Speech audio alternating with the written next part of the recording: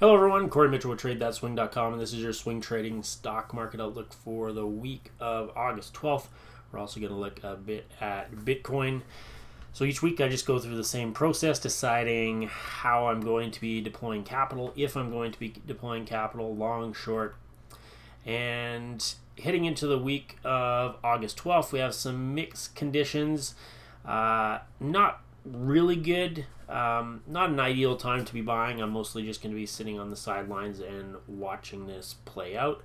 There are some watch lists that you can check out.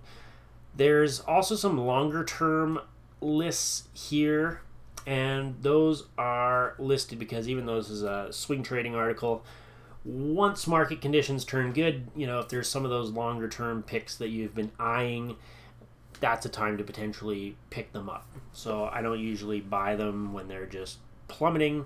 I'll buy them once they start recovering and once the indices start looking better, because most stocks do move with the indices.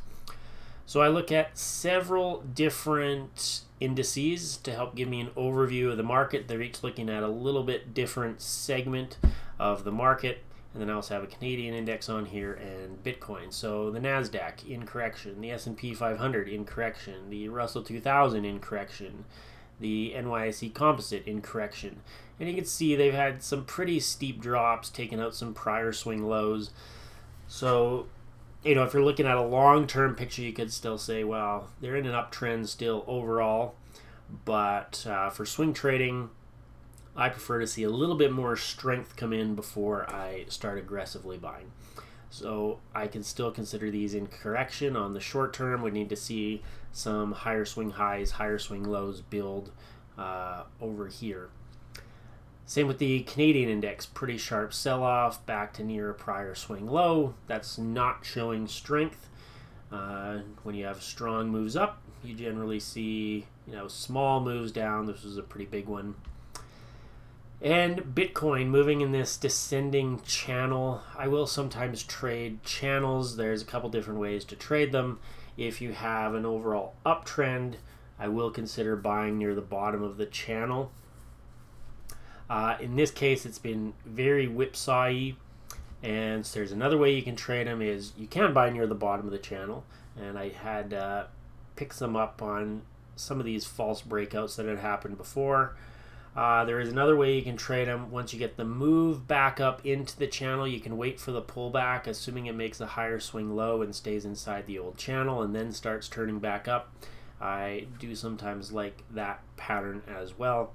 So we've had the move up into the old channel. If we get, we've already started our little pullback here. So if we start rounding up higher again, that would maybe interest me. So we'll have to see how that plays out, and also what's going on with the market, because Bitcoin, not perfectly correlated to the market, but generally if the market's selling off, as it has been recently, you get the sell-off in Bitcoin as well. Let's look at the market health indicators. They basically tell me how the overall market's doing, kind of underneath the hood, maybe stuff we wouldn't necessarily see just by looking at the price action of the indices. Volume, not really important. This is an S&P 500 chart up at the top. This is daily average movement, daily percentage movement of the S&P 500. And you can see during uptrends, volatility or daily movement is very low. That's indicative of, or that's just what happens during uptrends, is you have low volatility. Once you start to see more correction-like behavior, bear market behavior, you'd get these much bigger daily movements. So you can see a shift here from really quiet as we just go up, and to all of a sudden much more volatile. Even during this little decline, drops were much smaller than they are now. So this says, big selling is coming in on some days, and that's a warning sign. This is the advanced decline line of the S&P, just advancing stocks minus declining stocks is a cumulative number, and recently it's falling off a little bit with the S&P 500, so it's not really telling us much.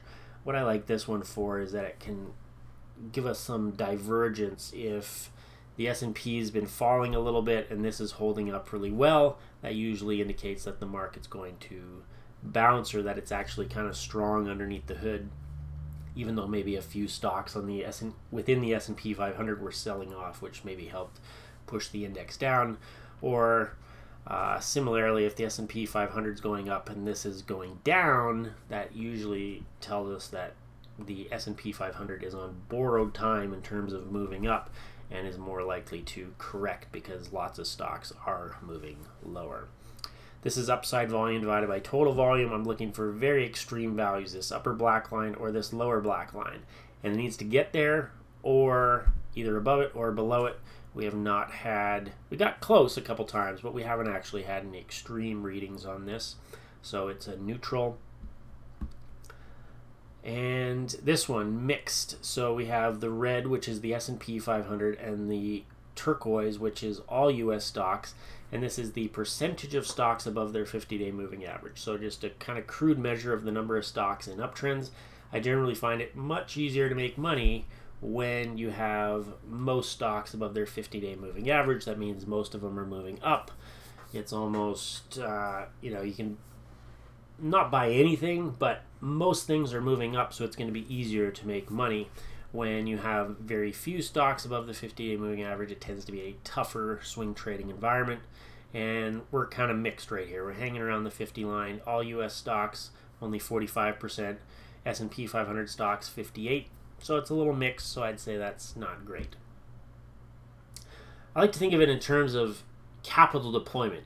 If you're going to be 100% deployed when things are absolutely fantastic, you have to scale it back when they're not as fantastic. So you kind of make your own assessment of, you know, we don't have a lot of great looking things here, so your capital exposure should be low to fairly minimal, depending on how aggressive you want to be. I mean, you could still deploy a little bit if you want, but you know, this isn't ideal. When it's good, that's when you're more aggressive, or maybe when things are ideal, you might use a bit of leverage. So you decide that kind of scale. How much do you want to scale it back when things are not good? Not really much going on in terms of the sectors. Nothing really great, like energy up a little bit, technology up a little bit, but these are not big numbers, not really strong. Over the last month, real estate up 4.5%. That's not really strong either. It's the strongest of the sectors out there, but it's not, you know, really strong performance where you could just jump into stocks in that sector and likely make money. I like trading when it's easy money. This is not a lot doing super well at the moment. Real estate over the last 3 months only up about 9%. You know, that's pretty mediocre. So yeah, nothing really standing out, but real estate is seemingly the strongest. You know, not as kind of flat last week, but over the month and over the last 3 months, it's the strongest one. There's always the option you could dig into some industries. Finviz, lots of other things list the industries, and you can look at if there's any that are performing strongly, and you could potentially zero in on those to find some, like, you know, tiny little pockets of the market that maybe are doing good or that are doing really bad, so that you could potentially short. So I'm not really interested in the longs here. I'm just going to hang out for a bit. Some shorts, maybe a possibility again, probably zeroing in on some industries that are maybe really weak, stocks that are really weak, because, you know, it's not, we have one bearish kind of indicator here, but the rest are neutral. We have, you know, our neutral face. If it's bad, I put a frowny face. So we don't really have too many frowny faces. It's, you know, so it's not super bearish yet, it's not super bullish. It's just kind of something where I want to minimize my exposure and see what happens, wait for better opportunities. So there's always the option to day trade as well if you're interested in that. Those tend to give more trades each day, whereas swing trading is this kind of, you know, we have pockets of activity where we're kind of sitting and waiting for good conditions, then we're active, then we sit and wait, then we're active. So if you're more into constant action, I would check out the day trading. So that's your swing trading stock market outlook for the week of August 12th. Happy trading out there.